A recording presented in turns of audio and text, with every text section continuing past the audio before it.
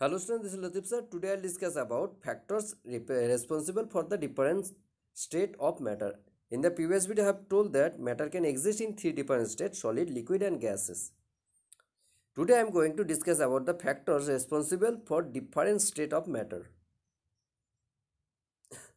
According to the theory of particulate nature of matter,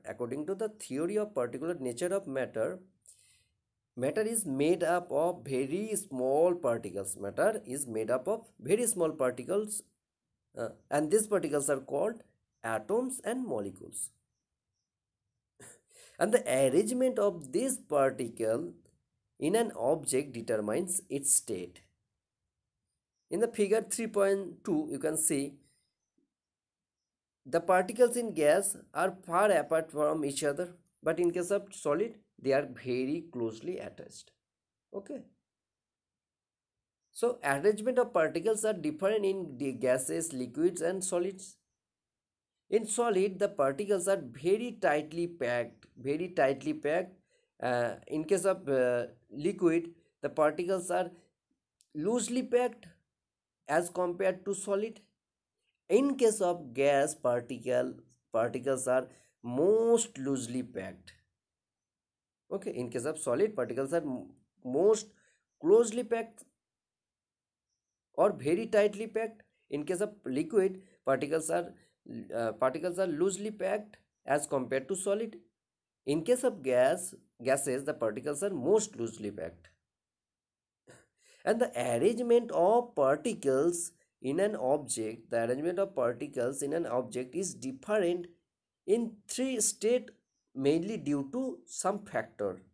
The arrangement of particles in an object is different in three states, mainly due to some factors, and the factors are interparticle force, interparticle space, Brownian motion and diffusion.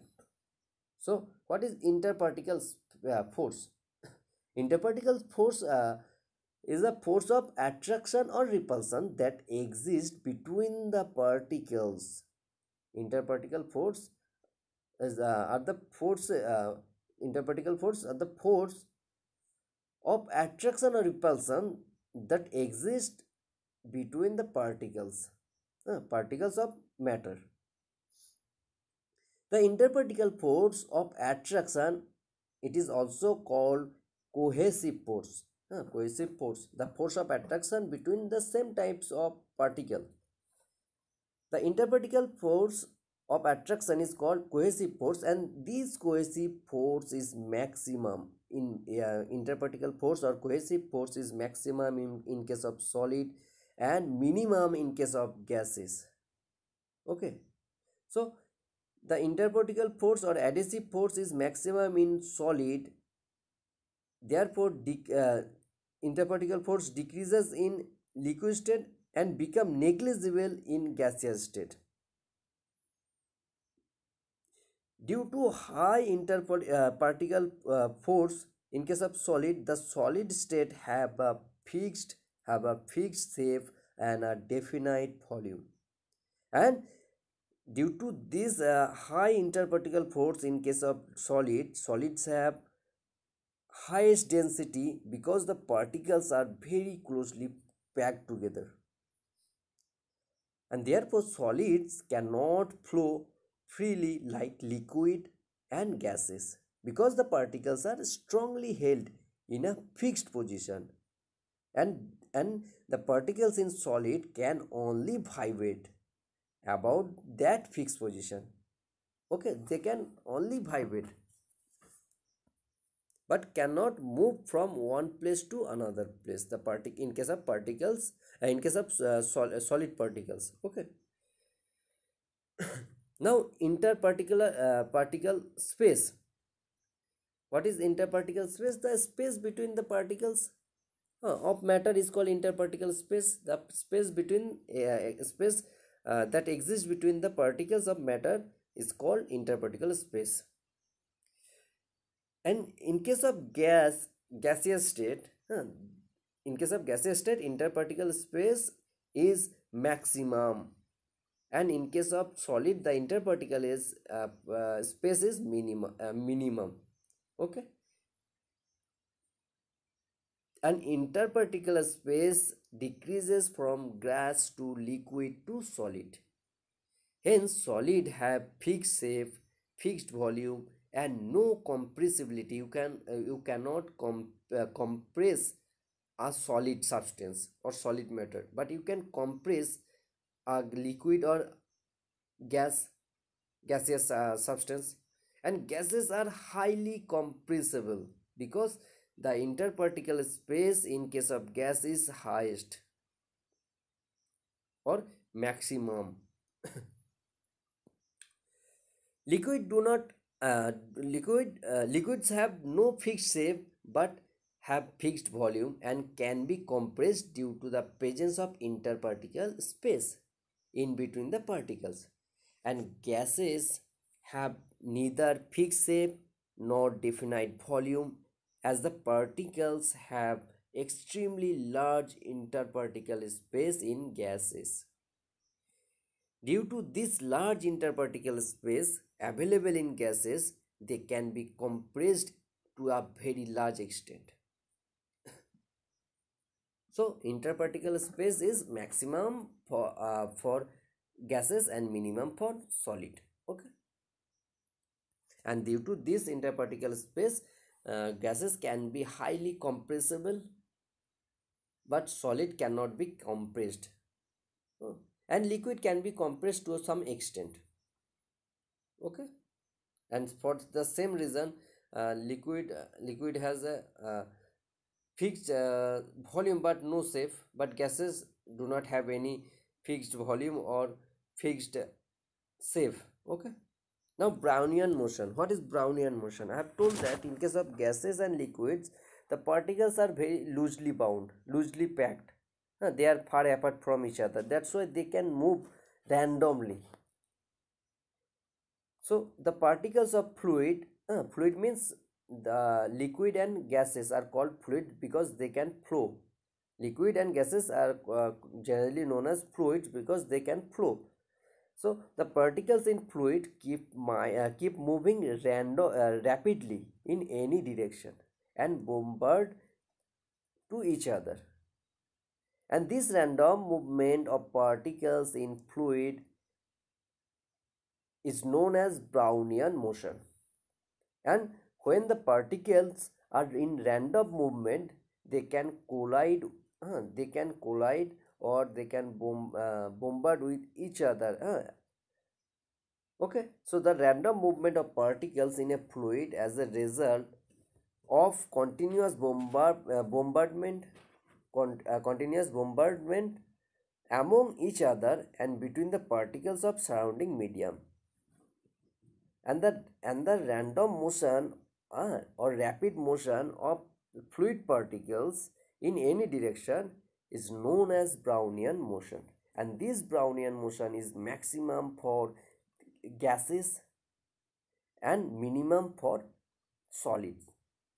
So Brownian motion is slowest in solid because the particles in solid are highly packed, and the Brownian motion in liquid is much faster than that in solid, but much slower than that in gases.